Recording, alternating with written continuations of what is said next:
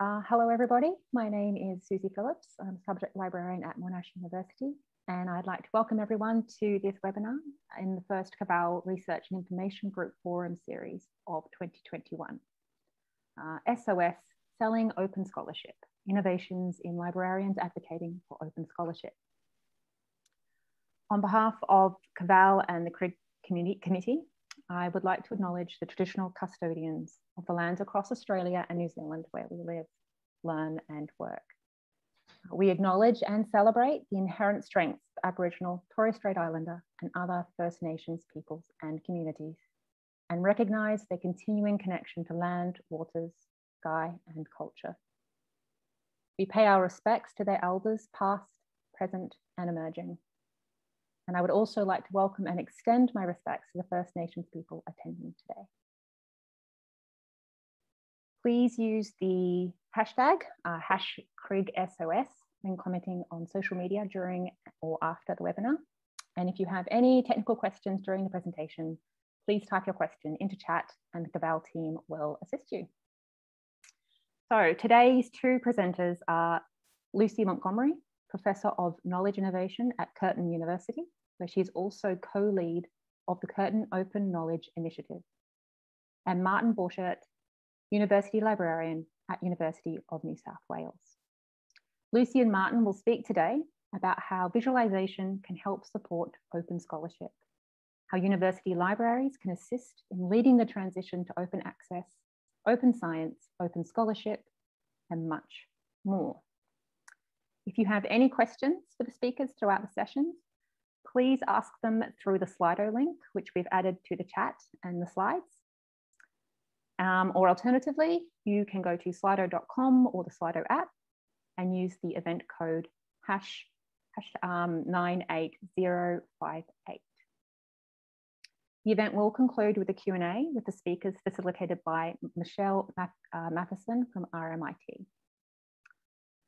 So without further ado, I'd like to pass over to Professor Lucy Montgomery. Thank you, Lucy.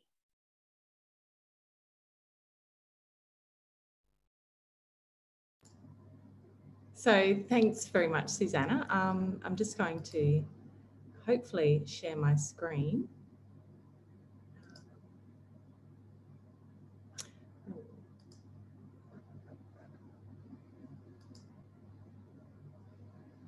Okay, so I'm hoping that that's working. So also want to begin by acknowledging the traditional owners of the land that Curtin University sits on. And those are the Noongar Whadjuk people who are the traditional owners of the Swan River Plains in the southwest of Western Australia, which is where the greater metropolitan area of Perth now sits. That land includes Curtin University, where I'm joining this meeting from. And I also want to pay my respects to their elders past, present and emerging, and to extend that respect to Aboriginal and Torres Strait Islander peoples who might be joining this session today. So I was genuinely pleased to be invited to take part in this forum because the theme Selling Open Scholarship is one that's really close to my heart. And it's something that's at the core of the work that my research team at Curtin is doing as a group that's committed to producing robust, transparent and trustworthy critical data and analysis about open access and open scholarship. And also because we're unashamedly advocates for open scholarship. So our project is very much focused on how we can use data to support a transition towards open knowledge and more open universities.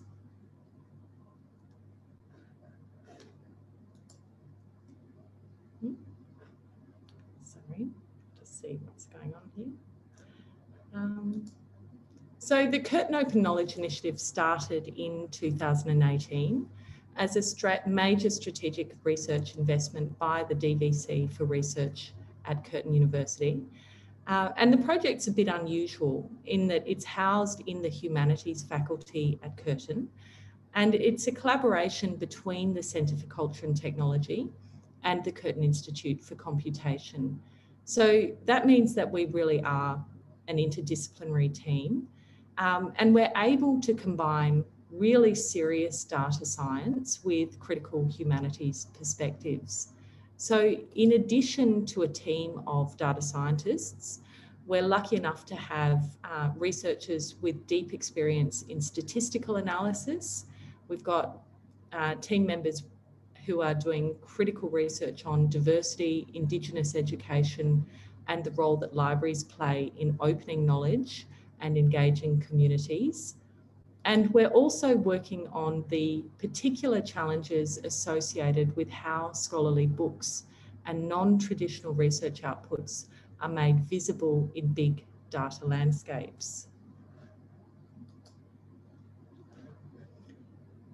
So the byline that we often use to summarise our mission is that we're seeking to evaluate open knowledge performance, analyse diversity of gender, race and nationality, identify independent metrics of what universities do for communities, and ignite new conversations about relevance of universities in the 21st century.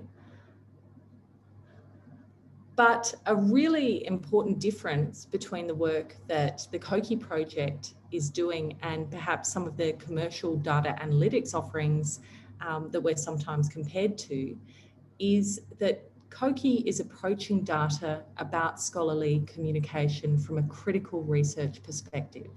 So we began bringing data together because we had some research questions. We wanted to know what data could tell us about what it means for a university to be an open knowledge institution. And we are thinking really hard and critically, not just about what's in data sets, including the commercial data sets that are available to most librarians and most universities, but also about what's missing from those data sets. So for example, can we see publications from Africa and Latin America in the data? Do data sets include information about different research disciplines? Where are the humanities, for example? Is the data on books any good in the data sets that we often are using at universities to understand scholarly communication? And if it's not any good, are decision makers aware of some of the challenges in that data? And are there any things that we could do to improve data about books and the visibility of books in data sets related to open knowledge? We're also really interested in whether there are communities that want to be more visible in the data sets that are being used to shape research evaluation and policy. And I think the stakes on that have become incredibly high as we move towards a data-driven world where data is being used to support decision-making at all levels in the policy-making and institution process. And being invisible in those data sets is really now, I think, much more significant than it might have been 20 years ago. So I think we need to think critically about whether or not some communities are being left out of data sets and are being made invisible if perhaps they might prefer to be more visible. And perhaps most importantly for us, we're thinking about whether or not it's possible to build open, transparent, community-governed data resources that place universities and research communities in the driving seat when it comes to understanding what's in the data that's being used to evaluate them. And is it possible for us to begin helping communities to use publicly available data or data that they have contributed to and helped to curate in order to tell their own stories about open scholarship? So the first thing that we did as a research team in 2018 when we kicked this project off was to pull together a group of people with very different perspectives on scholarship and open scholarly communication and bibliometrics, and to write a manifesto, which is a collaboratively authored book that is finally going to be released as a reasonably priced paperback by MIT Press in September, which we're really excited about. Of course, it's also going to be available in open access, so keep an eye out for it. But the book sets out the framework that's driven our approach to capturing data that relates to scholarly communication. So it's shaped the approach that we've taken to thinking about what's in our data, as well as how we build systems that are open, transparent, and wherever possible, community engaged and governed when it comes to thinking about community data on open scholarship. So our team is working with genuinely big data relating to scholarly communication. We stopped counting the number of data points in our data set a couple of years ago when we got to something like 12 trillion data points. And I was advised by our data science team that it doesn't really make a ton of sense when you're working with genuinely big data to talk about the number of data points. But, you know, really at this point, we are working with a very, very large data set, and the type of data scientists that we have working with us on that are data scientists who have previously worked on radio astronomy data sets, for example. And we're using cloud-based computing approaches to link together data that in first preference for us is open data, and to explore the stories that data can tell us about open access and scholarly communication. So that you can see here that this is just one slice through our data set, and it includes information about publications relating to 18,000 institutions. And we're capturing data from a whole range of sources. This is just a limited sort of set of the range of sources we're actually collecting data from. And perhaps most importantly for understanding our data set, it's worth thinking about the fact that we've linked it together in a way that allows us to explore it through different lenses. So for example, we can explore the profiles of institutions. We can look at the same data from the perspective of an individual country, or of funders, or publishers, groups and collaborations. So as an example of what some of those different perspectives look like, we've got a dashboard that looks at open access according to country on the COCI website. And I'll share links to that afterwards. But this dashboard just focuses in on the proportion of research that's open and you know, what the characteristics of the open access publications that we're able to see look like. And it's one slice of our data. So you can go and select countries and have a look at how those countries compare in the dashboard. We've sliced the same data set in a different way to tell a very different story in our sources of acknowledged research funding dashboard that's also available on the COCI website. And this data set, rather than looking at proportion of open access, is looking at who are the largest funders of research publications for individual countries and how do those different profiles of countries compare. But both dashboards are just different slices and different lenses on what's essentially the same linked data set. So in addition to data about DOI'd research publications, we're also working to capture data that relates to the diversity of our research communities. So diversity data tends to be harder to come by than data about publications because it isn't always collected, and it's also collected in different ways in different countries. So data about the number of women working in universities seems to be the one thing that we've been able to find that relates to diversity that's collected in most countries around the world. And you can see here that universities in Australia, New Zealand, South Africa, and the UK are all slowly creeping towards gender parity when we look at measures of diversity that might tell us something about the communities that are making knowledge. How open are our communities, rather than how open access are our research outputs. But this area of data analysis related to the diversity of research communities is still really tricky.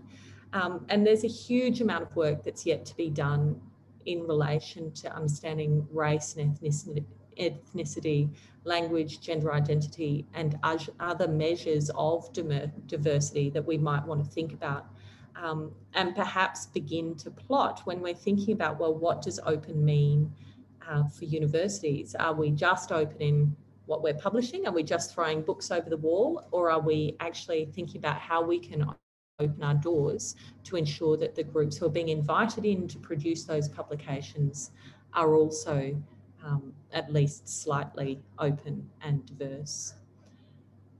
So the question that I was given when I was invited to take part in this event was, what have I learned about open access scholarship through data storytelling? And if I had to pick just one lesson, which is actually really hard, it is that it's a lot easier to get people to pay attention to conversations about open scholarship when those conversations are supported by visualizations.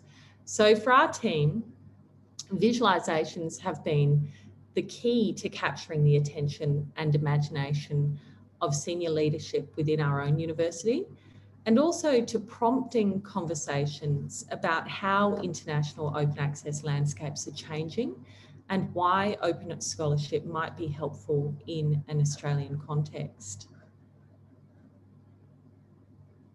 So the climate change open access dashboard project that we're working on at the moment is a really concrete example of how visualizations can support what I think is a very powerful story about open access.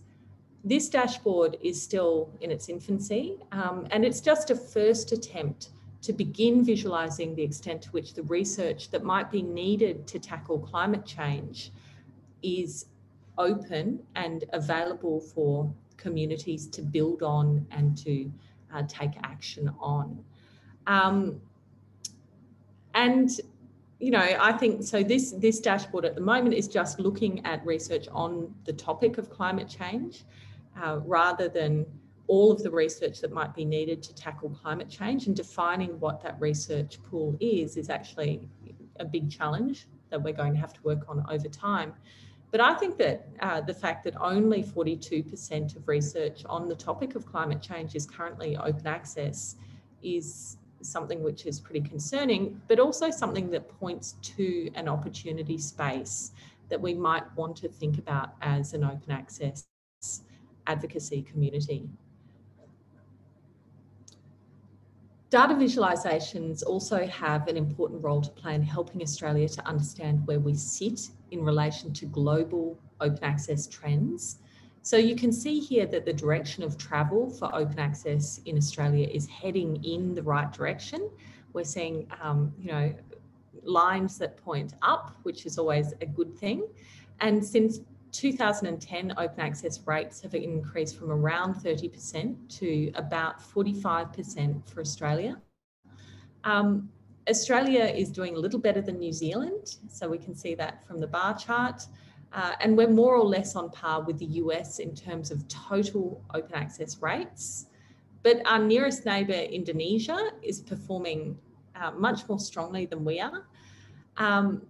And the other thing that I think is important to note, or really interesting to note in this data, is that you can see the effects of green embargoes in the data. So where we see that sort of down tick in the green line, in the line graph on the left, that's something that we're not seeing in the gold line on total rates of open access. And we're pretty confident that what we're seeing there is actually the effect of embargoes on green open access in Australia. So I'm now going to hopefully just switch to a graph animation of the same data. And I'll share the link to this. I think it's really interesting and fun to play with, because it makes it possible to see how open access changes over time. And it's one way of thinking about how you visualise, first of all, the effects of green and the embargoes on green. So if we stop the graph at 2018, we can see green is looking pretty strong for everywhere except Indonesia. And if we play that through to 2020, we see green falling right back in this bar chart, which is what we were seeing in the line chart earlier. The other really interesting trend in this chart is looking at the effects of policy. So what happened after the HEFKI mandate was introduced in the UK in 2015. So we can see that before 2015, we're all growing at roughly the same rate, really, in relation to open access. And when we get to 2015, the HEFKI mandate is introduced in relation to REF. And then we see over in 2016, 17 and 18, green open access in the UK really expanding and taking the UK ahead in relation to open access rates. So I've also got another visualization of what's essentially the same data. And in this chart, rather than just looking at whole countries, we've broken countries into individual institutions. So we're looking at individual institutions as each one of the bubbles in the chart, and we've color coded those. So Australian research institutions are in black, European research institutions are in green, and North American research institutions are in blue. So we can play this animation and we can see what happens between 2010 and 2020 in relation to green and gold open access rates. And so just to be clear, gold is the axis on the left and green is the axis on the right.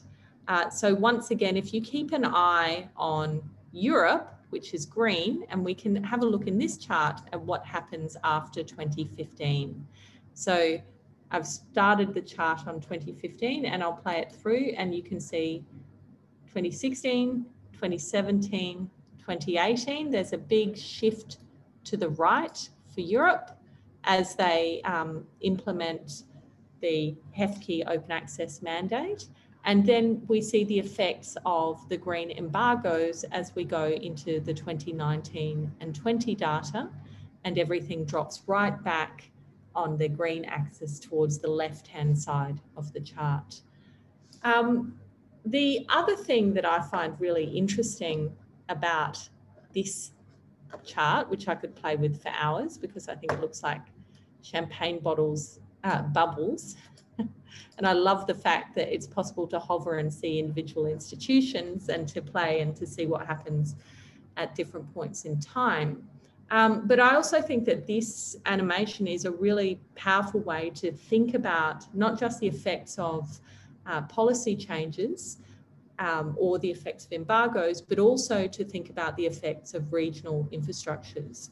So we can see Latin America, these brown countries, are really quite high up on the gold axis, right through the time period that we're looking at in this chart. And we believe that the reason we're seeing such strong gold open access performance among Latin American countries is very closely related to investments in infrastructure that were made in Latin America, and in particular CLO. The other interesting thing to note is that the top performers on open access in the world, depending on whether you look sort of towards the green over here, we have the University of Gondar, which is in Africa, which, you know, perhaps we might not have expected given our focus generally on North America and Western Europe in a lot of these discussions. And we're also seeing incredibly strong performance again for Indonesia, but for Asia in general. So I think that this visualization is a really good way to begin thinking about diversity. in the open access landscape globally.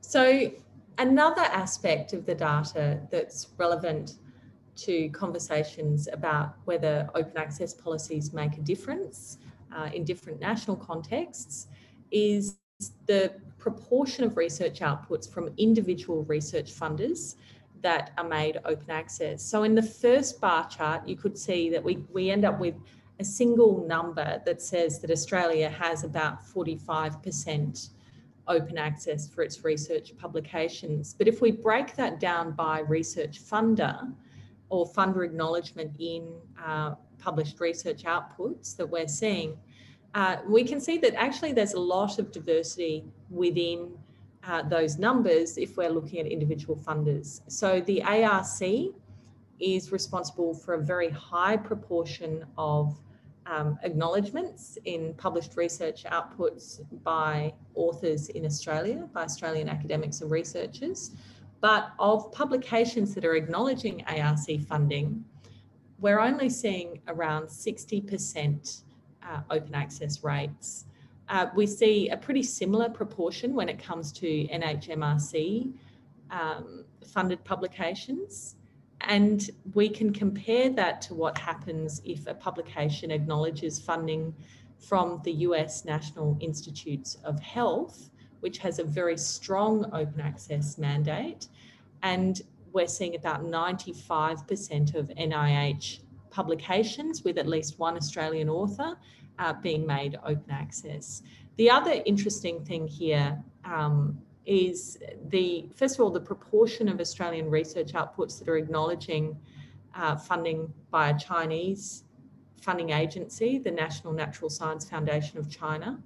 And this is consistent internationally. This isn't just Australia that's seeing a very high proportion of research outputs acknowledging funding from China. But those publications tend to have very low rates of open access, again, reflecting the absence of a research funder mandate. So our data set contains many stories about open access and open scholarship. How do we choose which of those stories we should tell? And I think for our team, this is beginning to be a real focus for us. We're acutely aware that the choices that we make when we visualize data can make an enormous difference to the information that's being emphasized and the narrative that the data presents. And we're also acutely aware that different groups that sort of want to engage with our data set have got different needs and different interests when it comes to how they make use of that data and what they do with it in a practical sense at their own institution. So for us, at least, part of the answer to this question has been working with communities to understand or to help them to understand what's in our data set and the stories that that data could be used to tell, and then creating tools that can help librarians or other groups of people working with open scholarship, open access, making decisions about policy to use the data to tell the story that they need to tell. So I'm going to, in a minute, play a part of a dashboard walkthrough for a project that demonstrates this approach to building dashboards with stakeholders and with communities that have got some practical purpose in mind for the data and for the dashboard. I'm not going to play the whole walkthrough because it goes on for a little bit of time, but I will share the link to that walkthrough in case you're interested. Okay.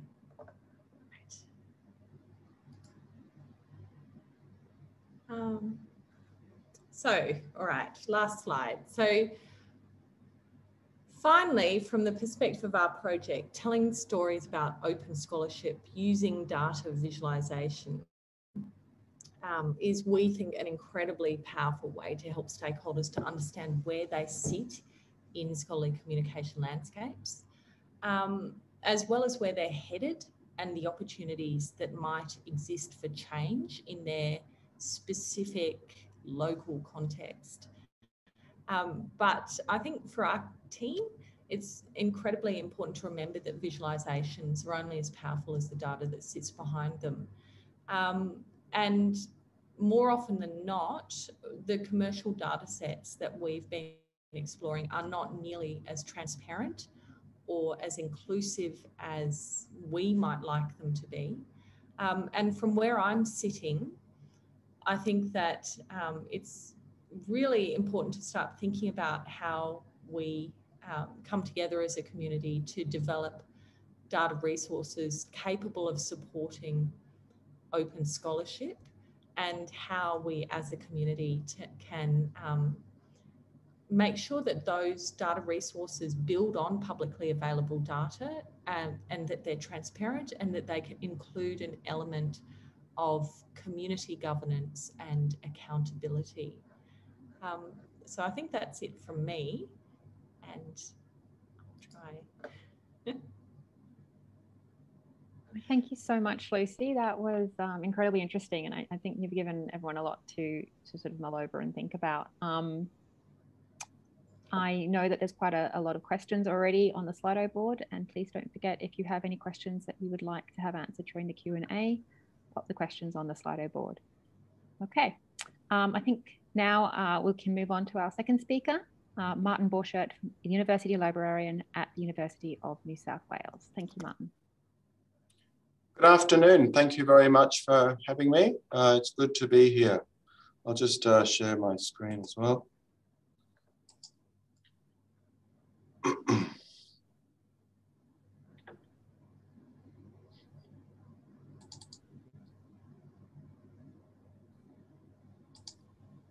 How's that looking?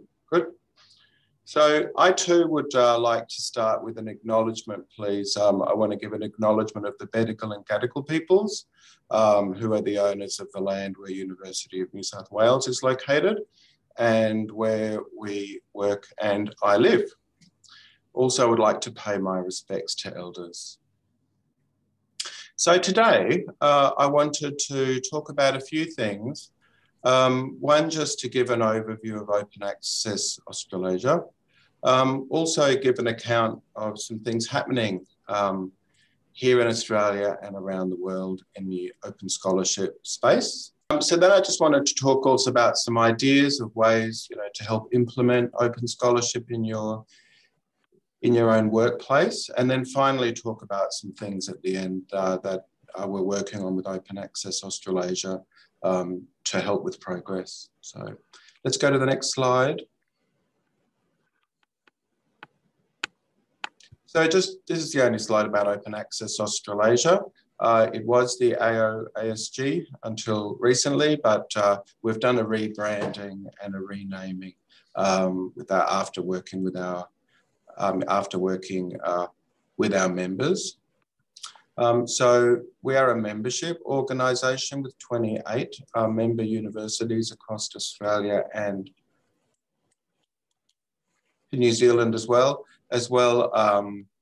as some other members as well. And we're really trying to progress the open scholarship space, really with focusing on publications, preprints, also on peer review, around books and monographs and theses. And we support a broad range of initiatives, working with other groups around the world and here in Australia. I've been the chair for quite a few years, and my thanks also go to Ginny Barber, who is the director and who's also helped me with a lot of these slides as well. Next slide, thanks. So everybody, I'm sure, is aware that last year, with everything happening with the pandemic, was really working like an inflection point for openness. There was a greater need for openness and a greater level of engagement with openness as well. And we've seen an acceleration in the last year or two, I think in changes to openness in comparison to the previous years, where there was always a lot happening, but it was running at a slower rate. So I think the pandemic's been an accelerator, but it's certainly not the only thing. Next slide. So just looking at what open access is, it's a range of things, and it's a reminder of things, you know, that us working in libraries and other organisations with researchers can help to support. So it's around working with immediate free access, working with authors around retention of copyright for their works, and also reuse rights, attribution rights, and also that the works are permanently available. Next slide, and a Creative Commons license. Also, just looking at this one, you know, this is sort of old information. Perhaps we don't talk that much about the different types of open access in this way, but here in Australia, after government funding quite a long time ago, we've all got our repositories. So you could see in the data slides from Lucy where Australia was placed. You know, and so green open access has been quite, I think, a strong strategy here in Australia. With the move to transformative agreements, we may see an increase in the gold open access publishing, and that may help to also bounce to one of the questions that was there. I think, you know, we'll start to see that, and it's important for us to be looking at the offers available and see if they suit our university. In Australia, I don't think that Diamond has had the same impact that we've had in other which we've had in other continents, you know, such as South America with Redalyc. This is where there's no cost to read or to publish, and then hybrid. And most of our universities have a perspective that we don't really support the hybrid model as much as some of the others because of the double dip in costings. Next slide. So there's, if we just give a brief account of what's been happening globally, it's been quite some time now that Plan S has launched. It's active though, you know, this year. It's really focusing on open access to articles, but also looks at journals, also looks at all the other infrastructure like repositories, which is to be made immediately open access. Also, like the UNESCO has also had open science recommendations. You may have seen that there was quite a lot of social media and other attention to that initiative recently this year.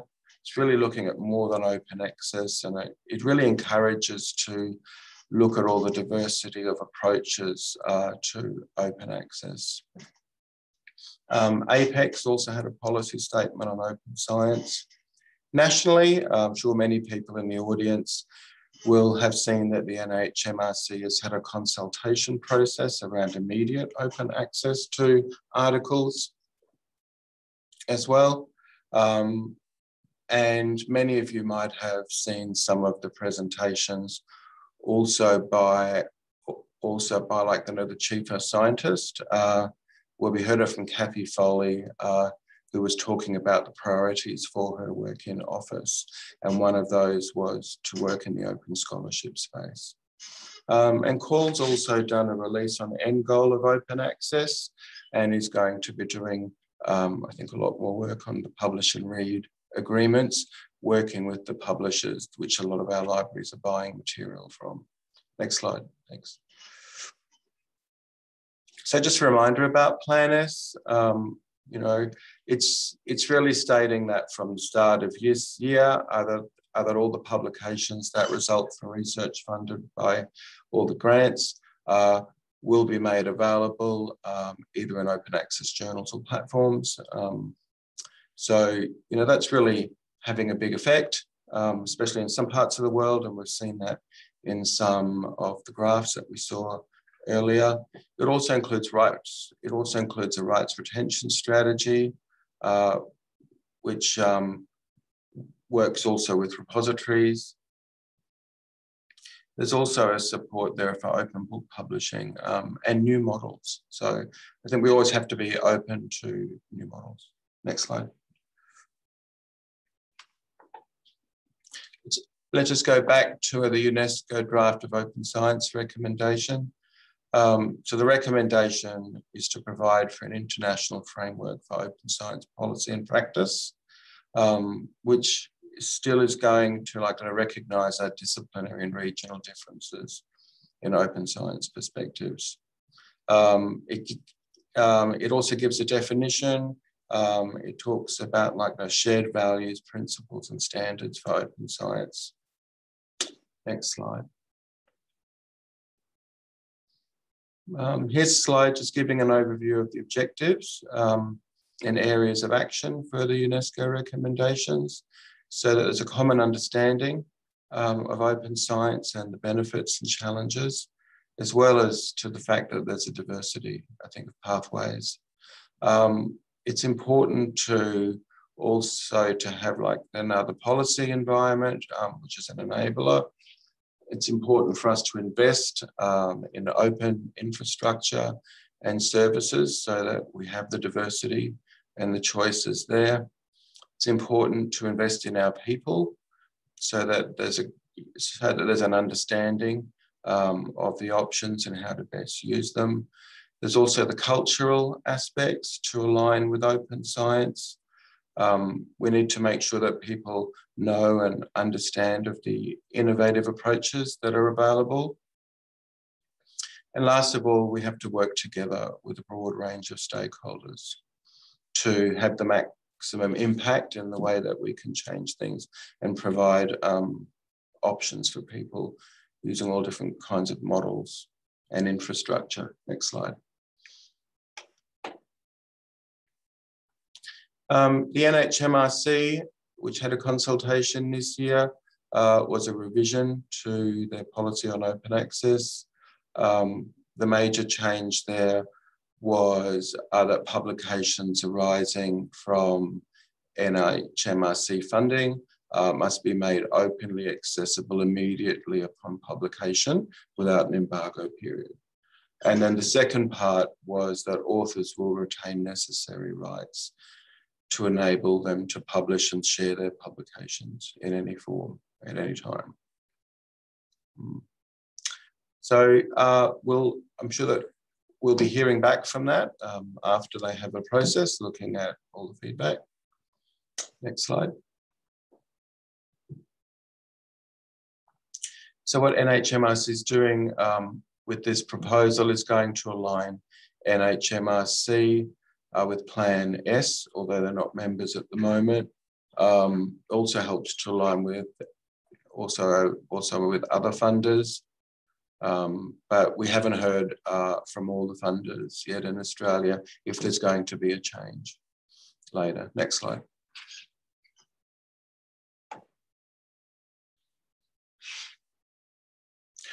You may have seen this presentation where the chief scientist, Dr.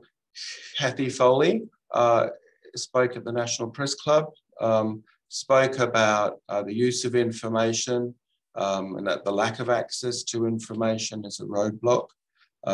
So I think that was very, very helpful and important for setting the stage in Australia for work to be done in the future, perhaps on a national approach to open scholarship. And it's very interesting to hear also I think at that time, early in her time as chief scientist, that open scholarship is one of the focus areas. So excellent. Next slide. So what does this all mean for our researchers and for people working in libraries and other areas working with researchers? I think we can certainly say that open access is here to stay. It's also growing. And it's not just for publications, but it's for all points around the research life cycle, including methods, data, and integrity. We're starting to see funders' resolve to open access is now growing and strengthening, and leadership within our institutions is really important. And certainly people who work in libraries and other research areas working with our authors have a lead role to play. Next slide. So just a few slides just on some ideas to think about what might work at your own institution, to work with your authors, help guide them, also work with university leaders, help to develop the pathway forward. It's important to try to make the transition as easy as possible for all your researchers. That means that you've got people who they can talk to, that they understand all of the discipline differences and those nuances as well. It's about, we have to provide information to university leaders and committees, and like the research office and authors as well, and take all the opportunities you can to have discussions at your university with the broadest range of people. I think that to support diverse models is really important at this stage.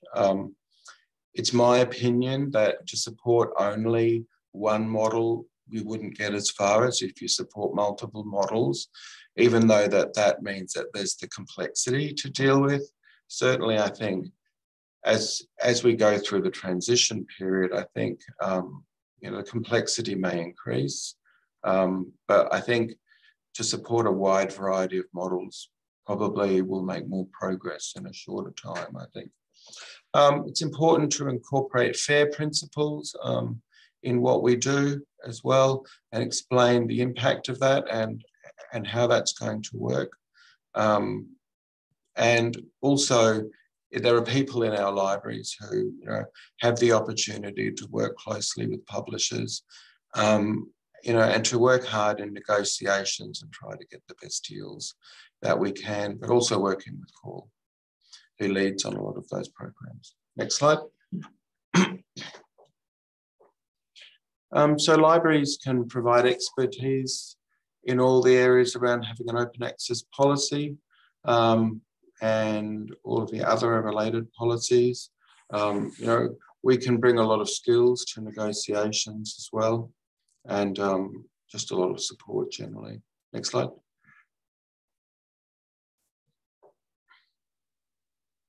I think in your university, in your organisation, say, for example, if you're working in the library or the research office, I think it's good to think about who has what role, and which groups of clients they're able to work with, because you may have invitations or opportunities to speak or to provide a range of informational papers.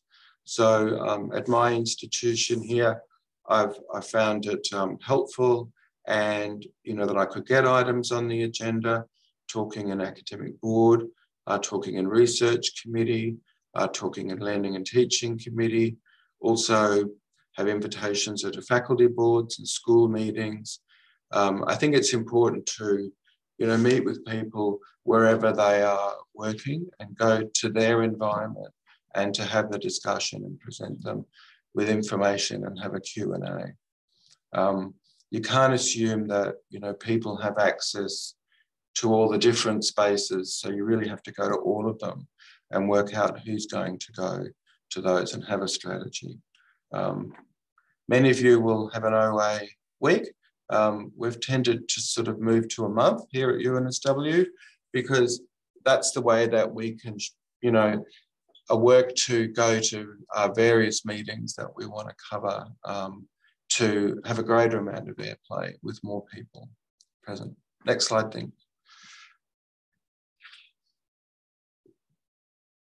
And then just going back to the types of OA and a multi-pronged approach, I personally think it's still a good time to support all of these models, so keep your repository working, continue to promote it, to update the version of the software if you can, make sure the integration's working well with research management system, and try to make it as easy as you can for people. I also think it's a good time to work with our publish and read agreements. And I think they have had a lot of airplay around the world, and I think a lot of authors may even be hoping to see them at your institution soon. I do think it's important to negotiate them very strongly and choose the right ones that fit for you at this time. You know, there's certainly no need to make them all available at once if you can't afford them all, you know, so use the time as a negotiation point. Investing in open infrastructure, such as working with SOS, which I work with as well, is also important, just to make sure that we have the infrastructure options available. And to support your researchers working in other innovative approaches like with ePrints. Next slide. So I think, you know, it requires university leaders to develop a university-wide approach, I think, and, you know, we can learn from each other's approaches, but I think it has to be a customized approach for what works with the opportunities at your institution at that time, with the people who are there at that time. Next slide. I do have one other slide that was in my new version that I'll just speak to. I think it's important to strategize to ways that work with your institution. So, you know, what's going to encourage people to put their material in the repository at your institution? You know, can you provide reporting to each faculty or school? Is there a way for you to have a competition around deposit, or perhaps a competition around usage of the repository, to encourage the culture of deposit and to make it interesting and exciting for people and to want to know about it? I think it's important for library staff to be the experts around understanding all the publisher offerings. You know, that's an obvious thing to say, but you know, you often have to have that information right at hand, because when you're talking to the researcher, you need to have it then and there. Also, like I said, to assess the agreements. It's important, I think, to be able to report on open access publishing at your institution. So use whatever data sources you've got, whether that's related to research assessment or you're doing some other things as well. Try to know what the APC costs are for your institution, or what they're likely to be, and maybe talk to researchers about whether they're actually paying them or whether they're getting discounts or waivers as well. I think it's good to talk. I think it's good to work with researchers to gather stories of where open access has brought them together, you know, with other stakeholders or partners in the country or around the world, and just to understand the difference that open access has made to work. And part of that would be also to identify champions in open access in your institution, and ask them to tell their stories to others, and ask them to help you in the communications that you're doing to your faculty. And another thing which is very obvious is to map your support mechanisms around the research life cycle so that it's understandable from the view of the researcher. Next, I'm just going on to talk about working here at Open Access Australasia to help build capacity. So, you know, we have a lot of member engagement. We have events, we bring people together as well. We have a community of practice. We do a range of webinars, and we've also got our social media. So please look out for that. Next slide.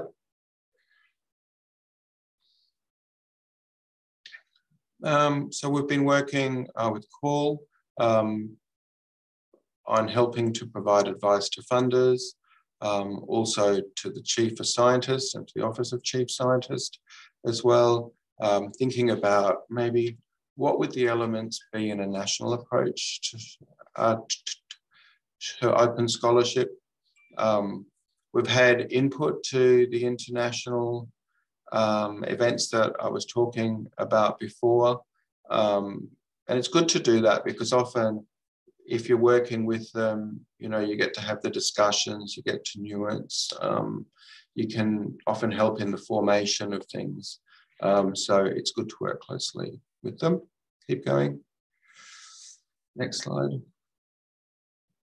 So last of all, I invite you to have a look at the new website for Open Access Australasia, to reach out and make contact. And as always, we're very happy to help you, or I'm very happy to also answer your questions later on in this session. Thanks very much.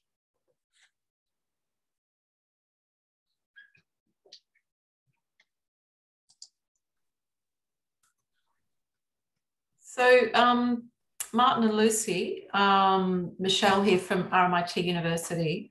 So I was just going to be going through some of the questions that will probably be direct. Some of them might be for one of you or both of you. So we might just start getting onto those. It's just past 4 o'clock and we've got a fair bit of time, but I might just get started with that. But thanks again for both your presentations. They were terrific. First question is about the project at Curtin. So Lucy, you might want to take this one. Why is the project at Curtin called Open Knowledge rather than, say, Open Scholarship? Because we wanted to think much more broadly than publications. So we were thinking about knowledge making, so epistemology and processes of how knowledge gets made, and also the communities whose knowledge is seen as legitimate or certified or valuable or useful. So we actually began with quite a serious theoretically driven discussion about the scope of our project, and with a particular interest in models of knowledge making that think about you know, the role that margins play. So communities that might not always be at the centre, but points of tension where disciplines overlap and actually really important knowledge gets made, because occasionally there's competition or there's tension or there's something that's not always a super peaceful process, but we get some fantastic knowledge that's made at those points of contact. And also about the role that marginalised or less visible communities play in producing the knowledge that is ultimately being certified by universities and coming out of universities. So we're about a much bigger project than just open access, which is why I mentioned that data about diversity and the work that we've been doing, thinking about who's represented in our data sets, what can we see, what is it that we're missing. If we were able to design better systems for capturing the really exciting things that happen inside universities and the knowledge that universities help to facilitate, what other things might we want to try and capture in that process? Thanks, Lucy, for that. And I think there's a couple of other questions that sort of speak to that as well. So the next question, I don't know whether Martin would like to answer this, but who is the best equipped in libraries to promote or instruct on open access? Does it fall to the liaison librarians, or should there be a more specialised role? So there are different views about that. In my library organisation, we have a manager of scholarly communications. Many of you may already know Emma, but I think it's useful to have a role which is like a service manager for, I think, a major initiative. I mean, I agree that it is the business, but we have service manager roles for other business as well. So I think it's good to have a specialist role, you know, for all of our businesses, really. But I think in the delivery, I think you want your organisation to have a strategy about who is going to deliver what, because I don't think that the delivery, it sits only with the outreach librarians, you know, only with the liaison librarians, only with the manager scholarly communications. I think you've got to have, I think, a total strategy. So, you know, each of the stakeholders in your organisation understand what their role is and who their target audience is. You know, like, for example, I know that in my institution, you know, I go to academic boards, so I'll talk about those things. You know, like that I'll go to research committees, so I'll talk about things, but I don't go to all the school meetings. So people who go to school meetings have to also be prepared to be able to do all that work as well. And people who liaise, you know, like with the research office, they need to be prepared so that they know what their role is too. Thanks, Martin, for that. Lucy, I don't know if you had any comments about that.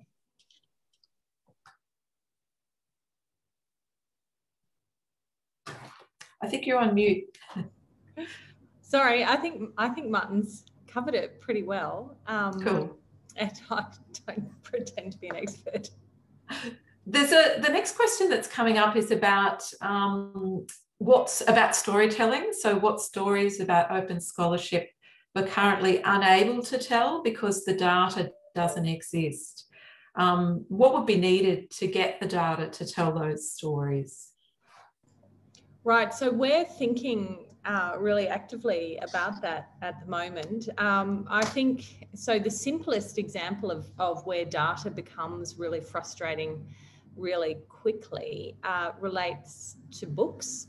And you would think, well, you know, scholarly books in general, it's not even just open access books, but if we really want to understand what's happening with books and how often they're being used and where they are in the data sets that relate to scholarly communication, at the moment, we've actually, when we dig in, got very, very poor visibility on books. And some of those are legacy issues. They're to do with the fact that the book industry has been slow to move to digital formats. They've got their own data standards, but also that lack of visibility for scholarly books is directly connected to the fact that our two major commercial providers of bibliometric information, so Scopus Web of Science and Clarivate data, has really been created to support the needs of science communities. So I think books are a really concrete example and something that I think a lot of people aren't aware of as being very poorly represented in data sets related to scholarly communication, but also for open access scholarly communication and humanities in general. And also, so non-traditional research outputs, we've got a project kicking off next week looking at best practice fair open access for non-traditional research outputs. And I think that's very important, figuring out what do we advise our communities on, what do we do when people come and say, we want advice, we are producing non-traditional research outputs, how do we handle them, where do we deposit them, what does fair open access look like for our outputs? And the other area that I would love to see more data on relates to the grey literature, particularly in the Australian context where we're thinking about impact and engagement and how research that's being made in universities has an impact on policy. Where does that happen? Where is that nexus? And I think the grey literature is a really obvious point where we should be taking a look to see, well, you know, how is this literature being used? Where's it coming from? Where's it going? What's going on with it? And we can't see that. So, so they're all things that I kind of think, well, in wealthy developed countries, I was genuinely surprised by how messy those parts of the landscape were. And that's before we even get to thinking about publications from Latin America and Africa, which in the data sets that we've really dug into are, you know, it's quite terrifying the extent to which publications from different regions in the world are simply left out of our commercial bibliometric databases. So yeah, I think we're just going to have to, as a community, I think the first step to what we do to tell more diverse stories is I think that we need to become more aware of what's not in commercial data sets. We need to start asking questions of our data set providers and our citation information suppliers. We've got to say, hey, where is this other stuff? Because at the moment it's not there. And we've got to, you know, start thinking about what we can do ourselves. How do we build the data sets and link them up? Yeah, and I think the next question, Martin, would you like to comment? Yeah, I did. I just wanted to make a comment there. You know, I think all the stories around data are super important, and, you know, we are working to develop those. It's great, you know, to see what's happening with Koki and the data set. But there's also the people stories as a data source. You know, the people stories are just as important as I think are the data stories. So, you know, it can be really powerful to find out who some of the champions are in your university and go and interview them and find out what the people story is associated with open scholarship, and use that story to help with communicating to other authors in your institution, because, you know, because we all like to hear those stories, and I think that they're just as important as the data. Yeah. I have to agree with Martin. I think that those stories are even more important than the data at the moment. And for me, I think part of this, you know, how do we use data to sell open scholarship? Well, part of the answer is I would love people to be more critical about the data that they're using. And when data isn't going to tell the whole story, I think it is incredibly important that we think, okay, well, how do we tell our stories in different ways? And humans are a really great way to do that. Thanks for both of you for those comments. The next question sort of leads a little bit on from that idea of comment and reflect on dealing with Indigenous community data. Who owns it and the complexities of making that data open? I don't know if either of you wanted to take that one.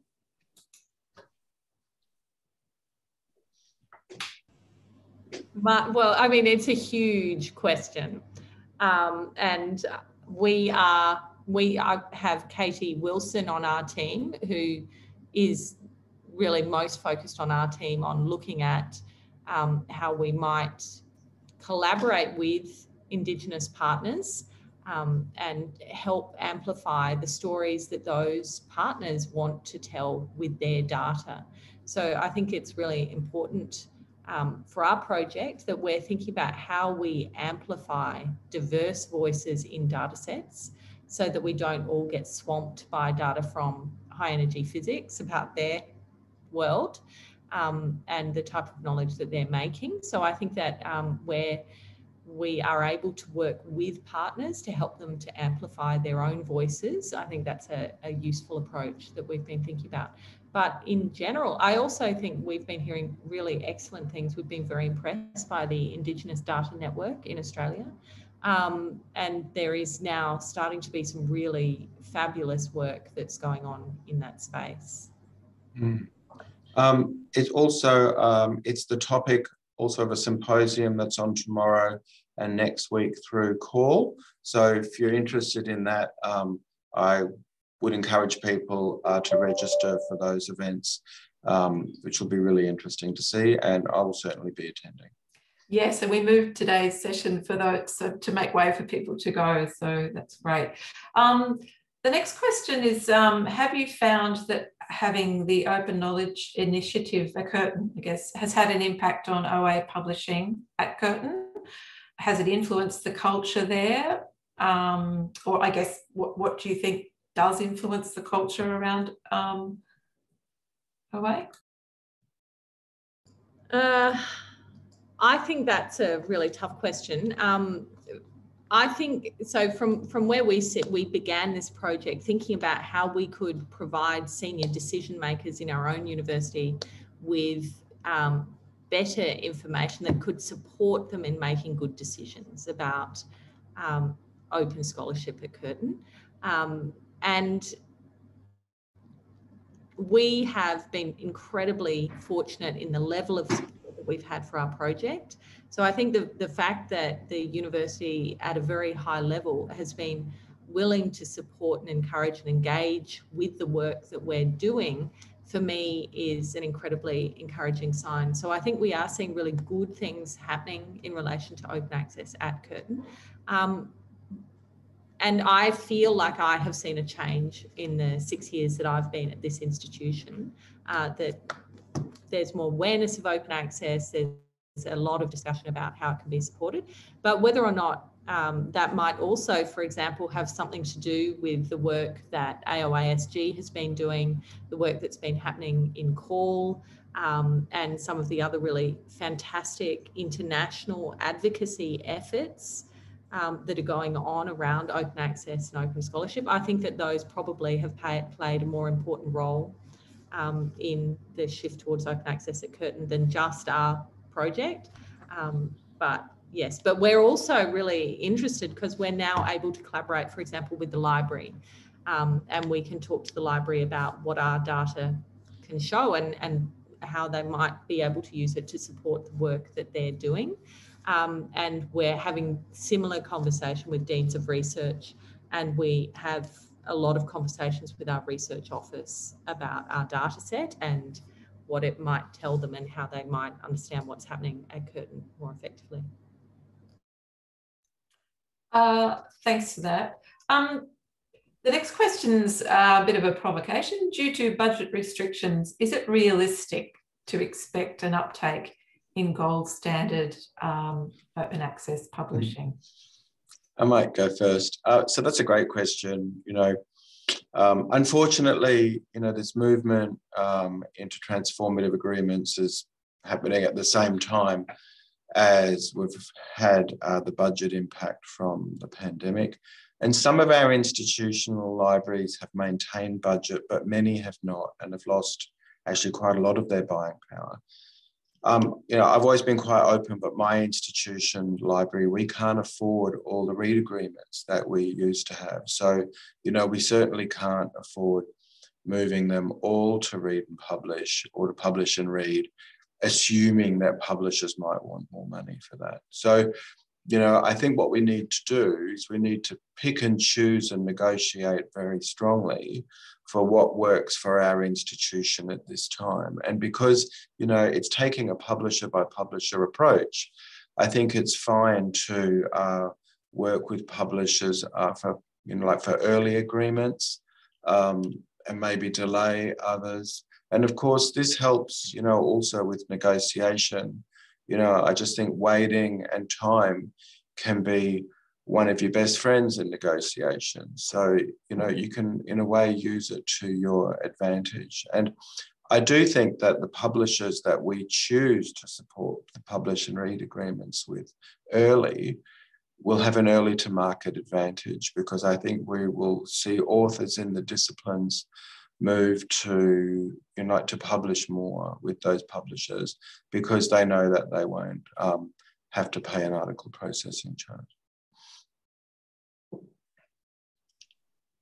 So thanks, yes. I might just skip one question quickly because it's related. So with the rise of the publish and read agreements, this is around terminology. Someone's asked, where are they captured in the data? Are they included in the gold? Yes, they'd be in gold. Yep. Okay. Yep. Okay. Question, I think this is for Lucy. What software do you use to visualize the data? Well, so we started, we've used various different approaches over time. At the moment, we're using Kibana and Elastic. So we've decided that we should eat our own dog food and embrace open source technologies. And so we're using Kibana and Elasticsearch. And we've got a GitHub. If anyone's interested in seeing our code or seeing what we're doing and playing with it, we're happy to share. But at the moment, it's Kibana. Thanks for that, Lucy. Does COCI also collect and visualise long-term data on the benefits of OA? For example, like increased citations, etc. Yes, so we do. And yeah, and we see very consistent citation advantages for open access when we do look at that data. So that's one of the very consistent stories that comes through in our data set, so much so that we're now, it's a little boring, but we do absolutely have the citation advantage data that's being captured. Cool. I think the next question is for Martin. So are there any plans on expanding membership of Open Access Australasia, for example, to TAFE institutions? We've always been open to membership, and we occasionally reach out to non-members and provide them information about benefits and membership. But ultimately, it's, you know, it's really up to potential members to want to sign up. Okay. Mm-hmm.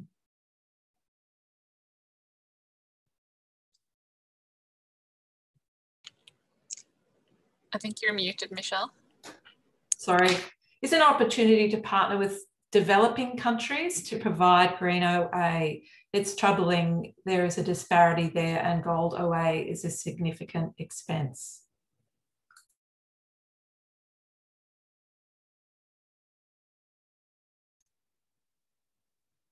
Sorry, was that?